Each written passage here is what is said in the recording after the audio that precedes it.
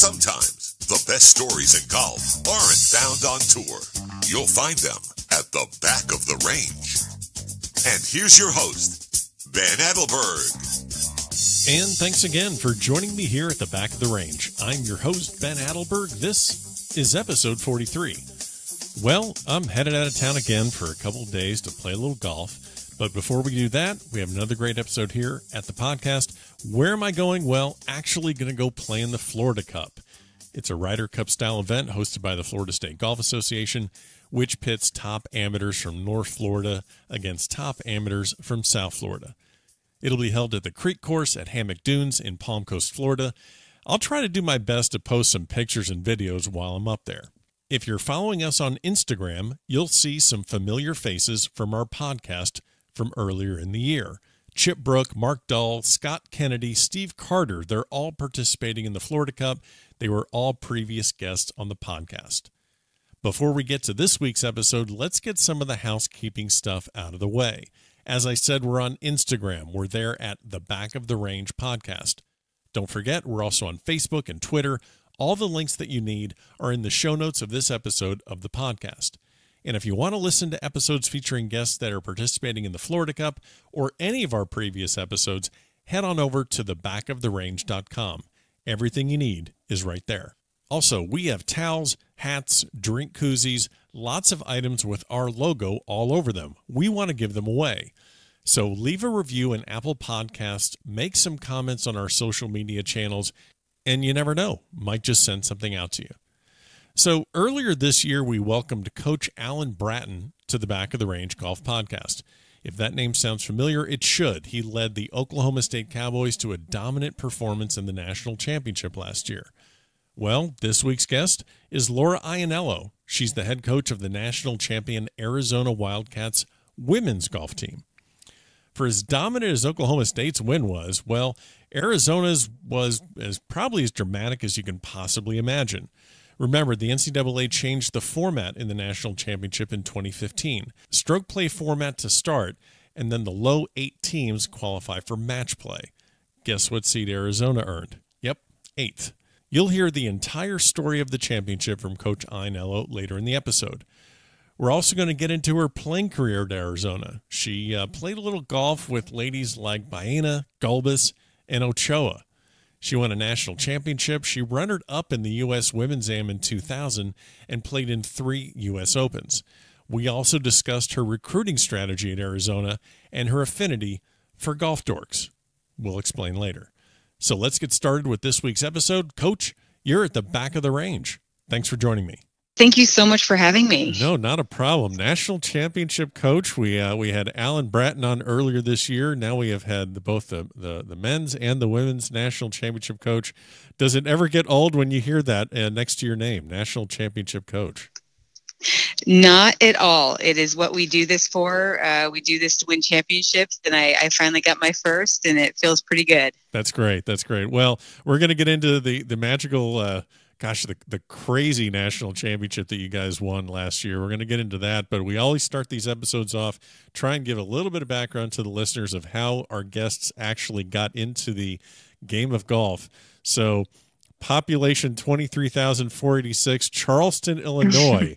Tell me how you got into golf in Charleston, Illinois.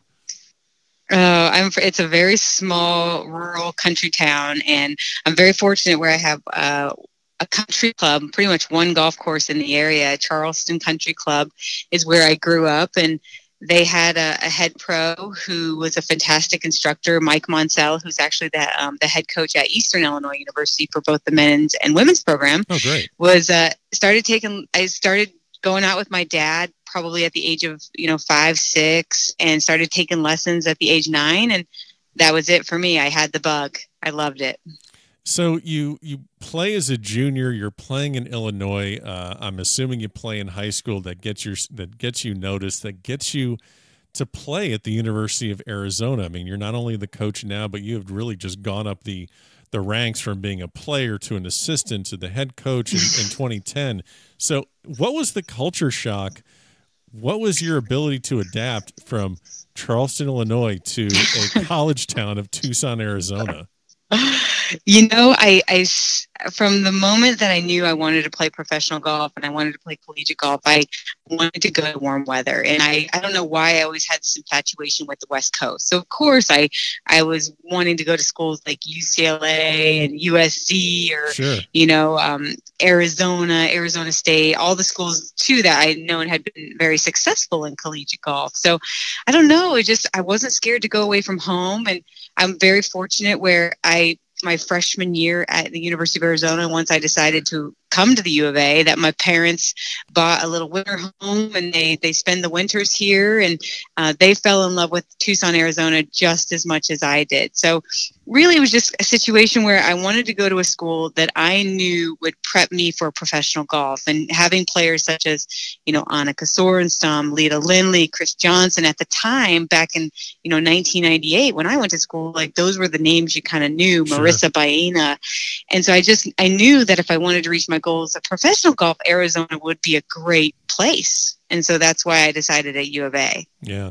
So you spend your collegiate career playing at the University of Arizona, and we're going to get into all of the great accomplishments that you've had as the coach, but I had to at least hit on some of the highlights of your playing career. Now, before you turned professional, I did a little bit of digging here, and runner-up at the 2000 U.S. Women's Amateur, and I see that some Laura Myerscough defeated a teammate, and I think it's Lorena Ochoa. You beat Lorena Ochoa in 19 holes in the quarterfinals. Does your team know this?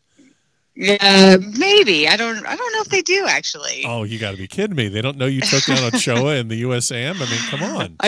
I don't think they do. We went to 19 holes. It was intense. And the crazy thing about that match was Lorena was going to be an incoming freshman. So here I beat her at the AM, and I thought she was going to hate me. Right. But that's the coolest thing about Lorena Ochoa is she's the sweetest, most humble, kind person that you could ever meet. So she didn't hold it against me when she joined our team that fall. It's like, Laura, meet Lorena. Yeah, we've met. Yeah, I know who Laura is. Yeah, great. Yeah.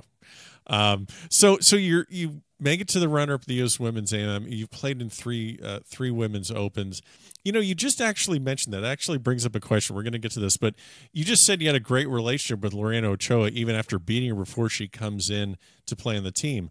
When you're coaching your ladies now, how do you develop a relationship or a team culture where you want them to compete against each other? They want to get into those top 5 spots so they can travel and be a starter. So how do you get the competition going, but also teach them how to support each other no matter what? Well, one of the most important things that I've learned, I think, in the last 9 years of being a head coach is making sure that the ladies on the team know each other off the golf course, that they respect each other in other regards to their golf game, knowing that maybe one player came from a family, of Christian values, maybe one where they were Buddhist or just, and be honest with you, did you grow up at a private club? Did you practice at public courses? Just, do you have siblings? Little things just to get to know one another. Sure. Helps immensely to get these young women to respect one another, to be kind and polite to one another, to know each other besides just the golf course. Because if you only focus on the golf, it doesn't lead to a very cohesive team. Everybody, doesn't really get along. So I feel like the better you can get these young women to know more about each other and their personal lives really has always seemed to help. And that's my experience. So they're looking more as their teammates as people instead of just someone in front of them on the pecking order to get into the starting role. Yes, totally. Absolutely. Well, you've had tremendous success on the team. Now, before you got into coaching, which I'm assuming is got to be your dream job right about now, being the national champion, but before you got into coaching, you played professionally. What was your worst job that you've ever had in golf? This is your dream job. What was the worst job? We've all had those jobs. What was your worst job in golf?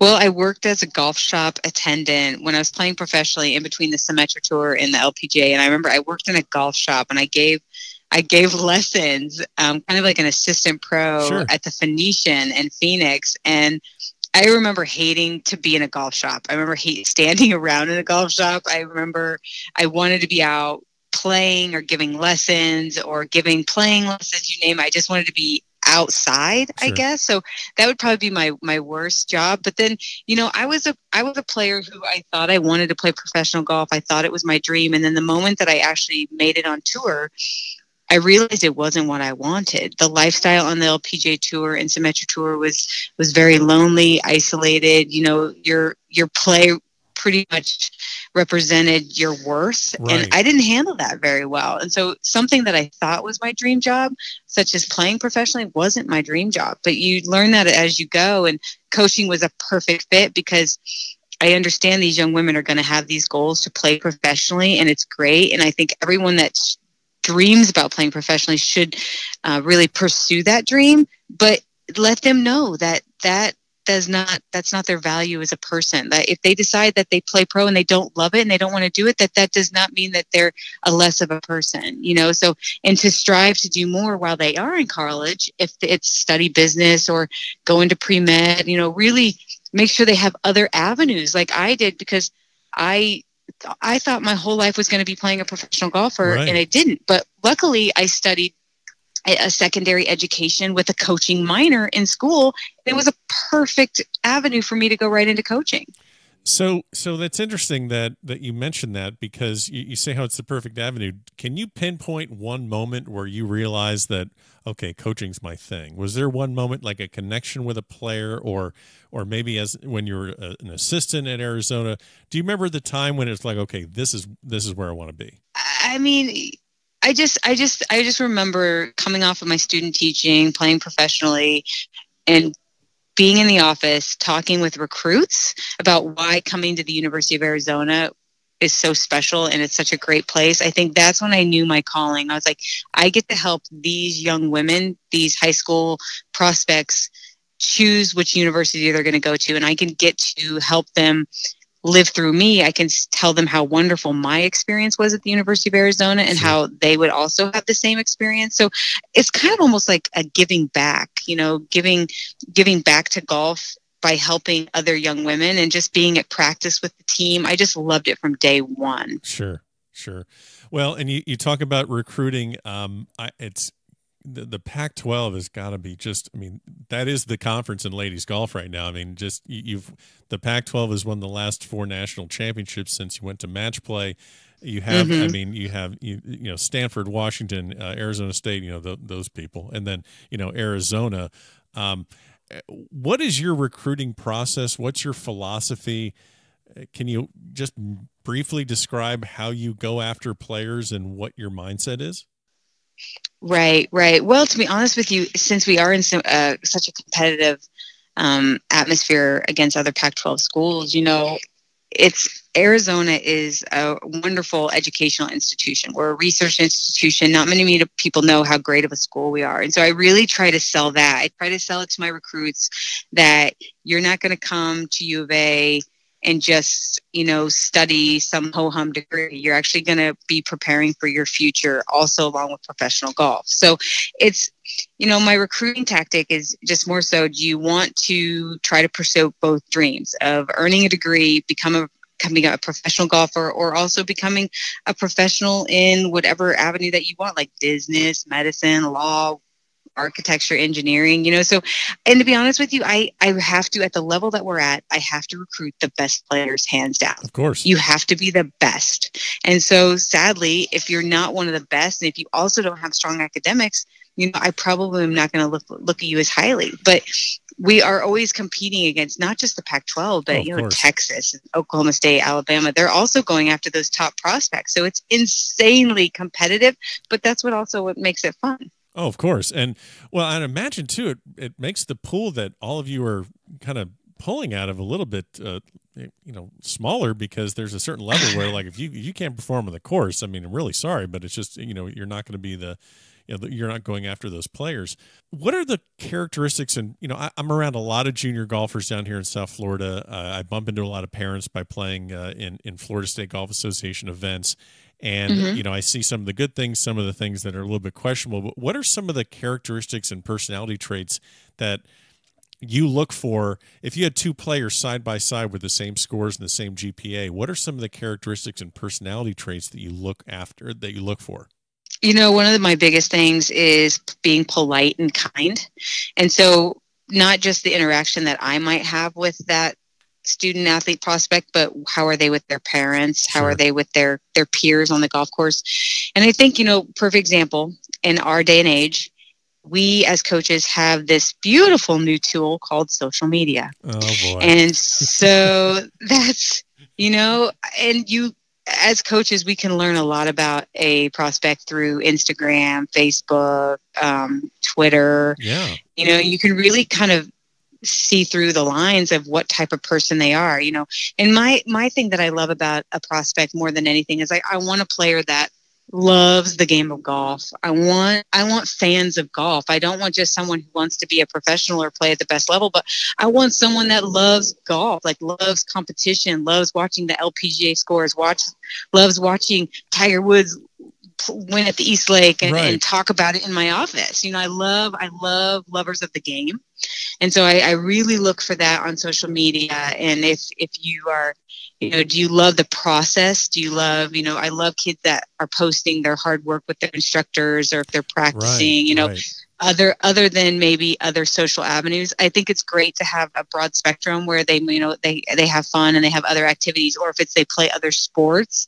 I think those are all great things. But then there's also things that I try to steer clear of recruits, when they're maybe not into the best things, if they're always posting pictures of partying or, going out, little stuff like that. I hate parties. They're terrible. So what you're saying, and I'm going to, I mean this in the nicest way, you want golf dorks like me. You want golf dorks. I do. There you totally. Go. See, and you can use it as a tagline for any of your recruiting material if you need that, or But that's perfect. No, I think that's fantastic. So, you mentioned about your players that you want them, if they want to go turn pro.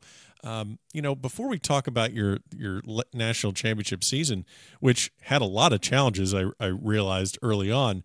One of your players left mid-season around the holidays to turn professional. So you want to have this incredible sense of pride to send off your seniors with a degree and have them play all 4 or 5 years depending on their eligibility. But how do you balance the communication with them when they're thinking about turning professional early?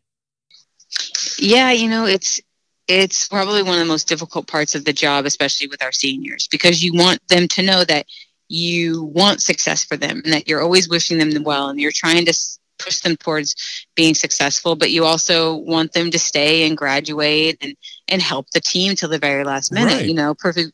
Last year was a very special situation where we had kind of been told that the player was coming back, and then I got a text message on Christmas Day saying she was turning pro. Oh, that's so nice. It was a last year was, if you would have talked to me like December 26th last year, I was devastated. I mean, my world had been turned upside down because the team that I thought would have been the national championship team was not in my mind anymore. I was like, oh, but that just shows you right there the resiliency of these kids and how they can push through. Because really her turning pro really devastated the whole team, even though they wished her well and wanted good things for her. They were really devastated that she abandoned us, putting it in the spot. But again, the players rose above it and really showed you how they fought through the adversity, and I've got a player right now, Gigi Stoll, who's at LPGAQ school. She, I think, saw how heartbreaking it was for our team to go through that, and having lost that person mid-year, that, I think just having open communication, knowing that I want what's best for her, but also I respect the decision that if she feels that's best for her to turn pro, that as long as you communicate with me and let me know what you're thinking at all times, or where you're, if you are thinking about turning pro, if you're not, or what's the situation, like, I'm okay with it, because at the end of the day, I do want what's best for you, and I love you. You're my player. You've given this program so many great things. Well, very well said. Obviously, open communication is important when you're building any team. So let's go ahead and pivot over to the national championship from last year. We all remember the climactic end. Haley Moore winning with the winning putt. But like you said, basically you just led right into my question regarding the beginning of this season. So, the first half, I believe you're well outside the top 25 at the end of the fall season. You lose a player to go to the professional ranks. You just told me what the lowest point of the year was. It was the day after Christmas. I know you said the kids are resilient and they put it together and they got back on the right track, but what was your first meeting like with the kids? Not the kids, but how was your first meeting with your young ladies on this team the first day back on campus after the holiday break? Well, after the holiday break, we were very fortunate that we had a mid-year ad, Yu Sung Ho, and Yu Sung was from Taiwan, right, and little freshman in the dorm. And the fact that we had lost Crystal was devastating, but here we got to welcome this new wonderful young lady. And the one thing about Yu Sung was Yu Sung brings joy to everyone. She is just one of the nicest human beings you could ever meet. She was so excited to be a part of the team. She was kind to everyone. And so really the fact that Yu Sung had joined our team last January kind of helped take away the sting of losing Crystal. And so, really, I think the ladies saw that this new member actually helped team chemistry even more, because all of a sudden the ladies got along a little bit better. And, just, I don't know exactly what it was, but it was more so just like a new team. So you turn the page, start in the spring, you get yourself to regionals, you get yourself to the national championship. And for those listeners that maybe aren't 100% aware of how the national championship is conducted, they did make a change in 2015. So make sure I'm correct here. You play 72 holes of stroke play, and then the top 8 with their stroke play, obviously college golf, 5 players, 4 scores count each round, but the top 8 teams then would advance to match play. So the day that you get into, you do make the number 8 seed, you get in on basically the very barely. Yeah.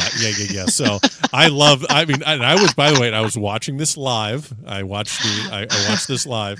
So the last hole, you have one of your stars, Bianca Pagdanganan, and she basically makes a 30-footer for eagle that gets you into a playoff for the 8th spot. So yes, we've seen the putt many times on the Golf Channel. Where were you when the putt went in? Were you at 18? Was she the anchor match? Was she the last match on the course? Yeah, Bianca was kind of in the running for the medalist for the NCAA championship, and she got off to a rocky start. So I walked and was with Bianca pretty much from hole 8 all the way to 18. Okay. Bianca really struggled her first couple holes because we were with Haley and Gigi and a couple other girls that were struggling so bad that 4th round. And we I wish I would have gotten back to Bianca sooner, because I thought, she probably maybe could have won the tournament if we would have helped her a little bit more early. But other way, I was with Bianca on the 18th green when she made that eagle putt, and I knew she might have a chance to win the tournament individually if she made it, but I knew also that if she made it for the team, like, we would have a chance to be in the final 8. But again, the whole time I'm talking with Bianca, we're just more focusing, staying in the present. And more than anything, I think Bianca was kind of focused not just on the team, but just trying to play her best to maybe win the NCAA individual title. Sure. So it was a lot of fun walking with her. She played absolutely amazing. And, her dad had sent me a prayer over Facebook in that morning. And the prayer, I shared that prayer with Bianca when we got to the golf course. I wasn't for sure if I should, because I didn't want to put too much pressure on her. But It was this amazing prayer talking about how her good deeds will help others, and that she should be calm on the golf course and confident, and just know that Christ is with her, and that by her playing well that day, it's going to bring joy to others. Oh my gosh. And this prayer was insane. It still to this day brings me to tears even thinking about it. And then for her to make an eagle putt on the last hole to give our team a chance at the 8th spot, it was just divine. It really was. It was just amazing. That's a great story. Did not know that. I mean, I obviously saw the putt go in, and I just was like, you got to be kidding me. That's just... After she made that putt, after Bianca made that putt, she came running to me. And I was already bawling, crying. Sure. And if you look at on the video, I'm like shaking like a leaf. And all I keep saying to her is, I can't believe you made that. I can't believe you made that. It was almost like a miracle. It was a gift. It really was. It was pretty cool. Well, and you take that gift. So, and the thing that's so wild is that you take that incredible high, and then you got to hold it together for the playoff, and you get through the playoff. Baylor, if I remember correctly. So you get through Baylor, and then you have to knock off UCLA and Stanford in the quarters and the semis. So you get through them, and then of course Alabama in the finals. How did I know they're young ladies, they're great athletes, but that's just a ton of golf in just a 2-day span. I mean, are you guys even seeing straight at that point? Like nothing, and you can't prepare for that. It's not like you can just. Right. I mean, how do you hold that together? Like you got to give me a story about someone that's just either has no food in their stomach and they just can't even see straight anymore. I mean, how bad was it? You know, that's the craziest thing is at Karsten Creek too. My players all take push carts, and the zoysia grass at Karsten Creek is so squishy that it was more difficult to push a push cart on those fairways. So not only were we exhausted, but my players carried their bags instead of taking a push cart because the fairways were so miserable pushing a cart through. So at that point, by the time Stanford match was rough, I just kept like reminding them, stay hydrated, get some food in your belly, like just get off your feet as much as you can. Haley struggled a little bit with, like, she had some knee issues, but you know, the one thing that my team never complained, not once did I hear any of them say, oh, I'm so tired. It was pure adrenaline. Adrenaline pushed them through because just the fact that we were in that championship match, like even every little soreness that they felt, they couldn't feel it, I feel, because they were so excited and so jazzed about the opportunity to be in that final match that I really cannot remember even one of them complaining that they were tired or that their feet or their back hurt or anything. So I think when you get in that moment, that's when your adrenaline kicks up and you just go. All right. Really? So we're going to get back to a couple things there, but you said that they were flying on pure adrenaline all the way through. After you win and you got to get on a flight home, how bad was everyone beat up on the flight back? No, everybody was still so pumped up. We finished the national championship. We won. All of us stayed up in the lobby at the hotel, like watching the replay on TV. Oh, until like 3 a.m. We went to McDonald's. I think a couple of the girls took Ubers to McDonald's, got food like 3 a.m. And then now wait a minute. I thought you weren't recruiting partiers. I thought you wanted golf courts. I mean, this is wild. Well, McDonald's McDonald's is not considered partying. Know, like a milkshake's a little different. Whoa. Milkshakes. This is a milkshake and a Big Mac's a little different than Buffalo Wild Wings. Right? Okay, so, gotcha. And then I think we had like a 11 o'clock flight out of Oklahoma City. Still, and then we had this huge welcome back event right when we got into town. Like we had this police escort to the McHale Center, which was amazing. I did not feel tired until the very next day after we got home. And I literally felt like I couldn't get out of bed for 3 days. Right. Yeah, no, that's what I was kind of going for. I figured your kids at some point, the tank, unfortunately, is on E and things. Yes. That's great. So, and that, I think the team felt the same for sure. You didn't have any urge to say, okay, ladies, listen, back to work, 7 a.m. practice tomorrow, or that just as a joke text just to see how that went over? Oh, they had nothing left. They're done. They were dead. Yes. That's great.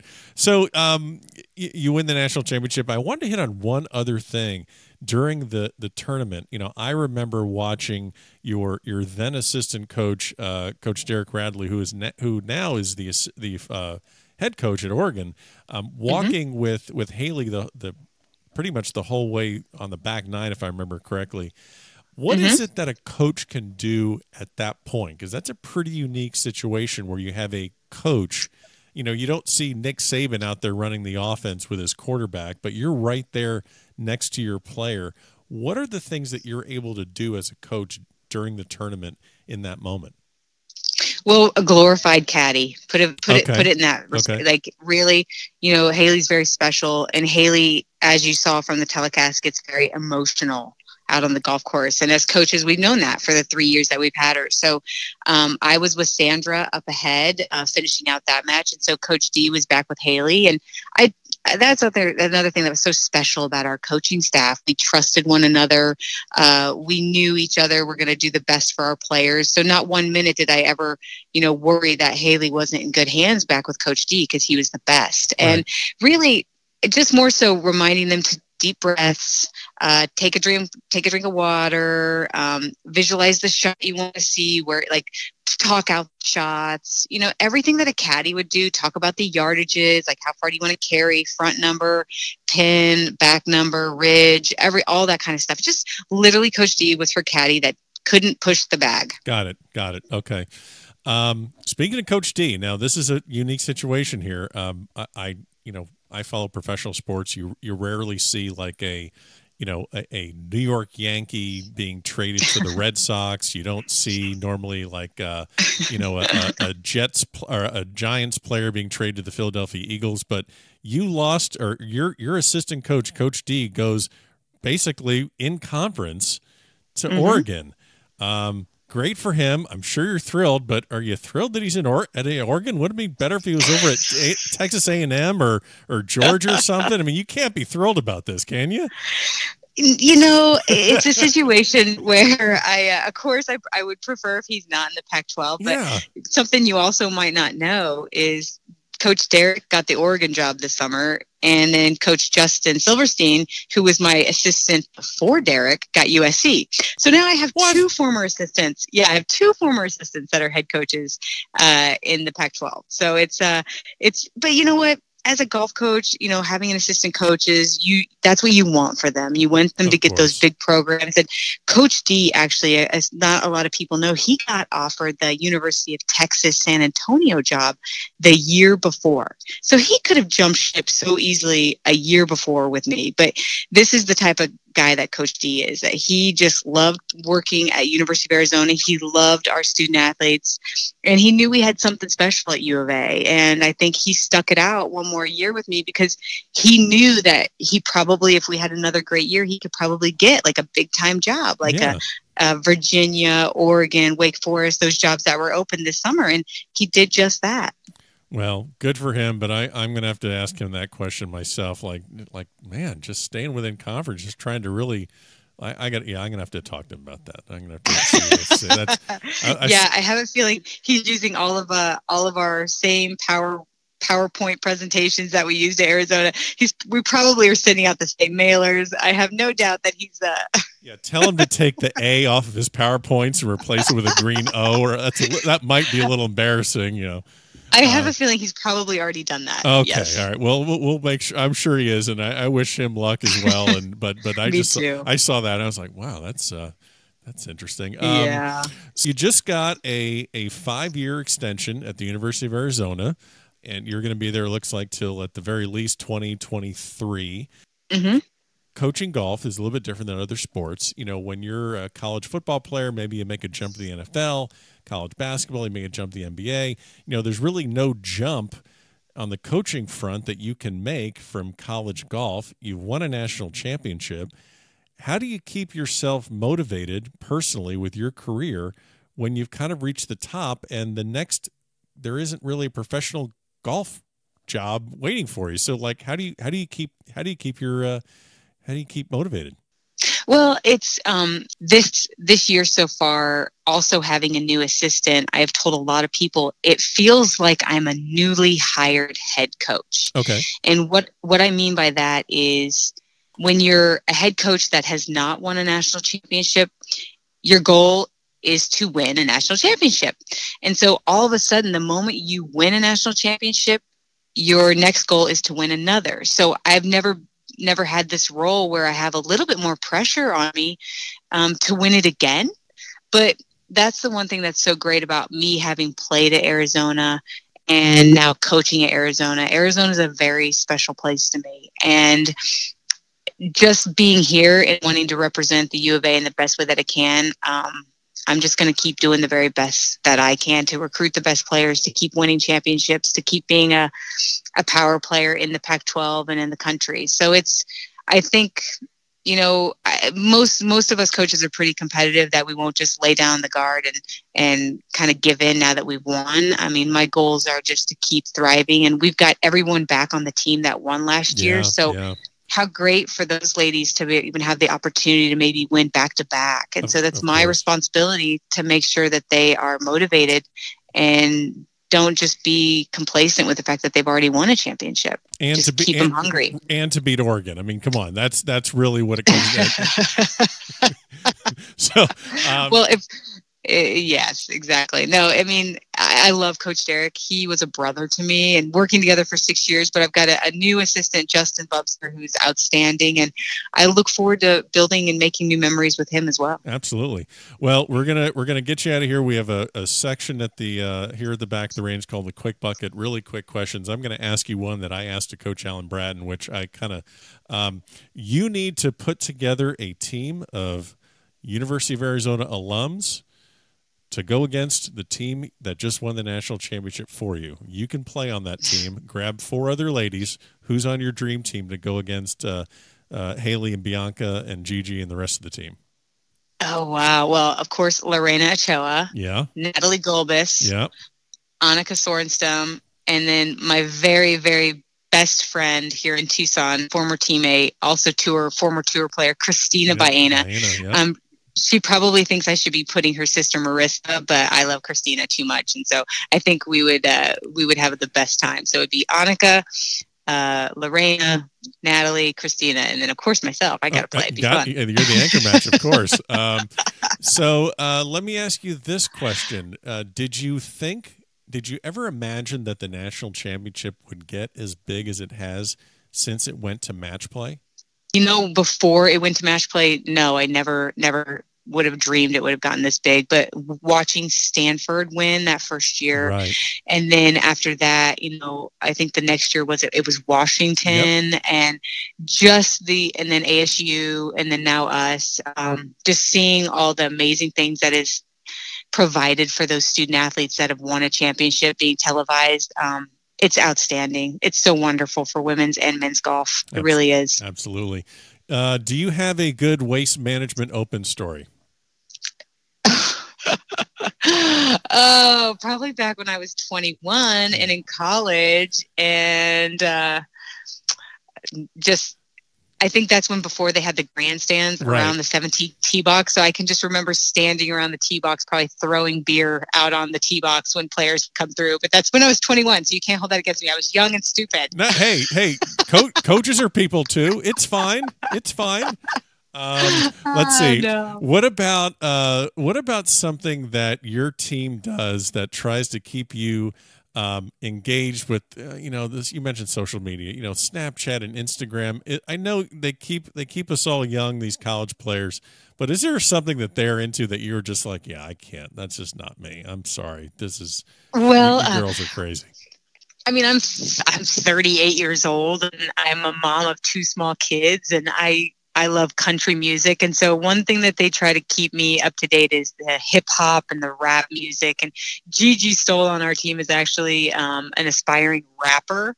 And so they just try to keep me cool with whatever new hot Drake songs out, or I don't even know anybody. Or Cardi B.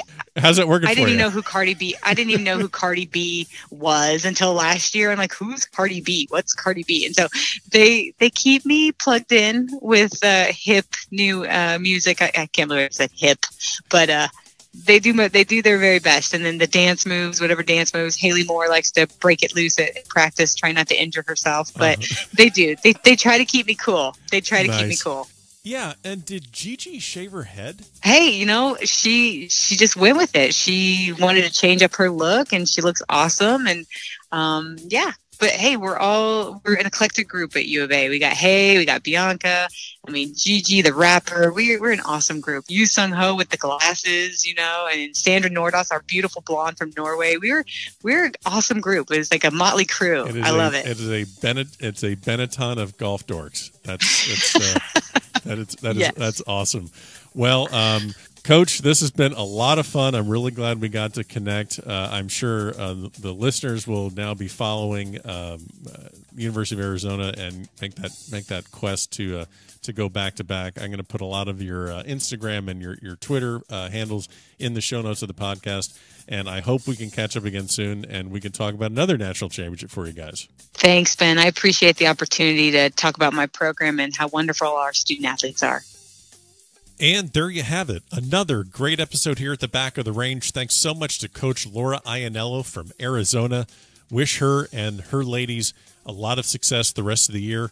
As always, we will be back next week for another episode here at the Back of the Range.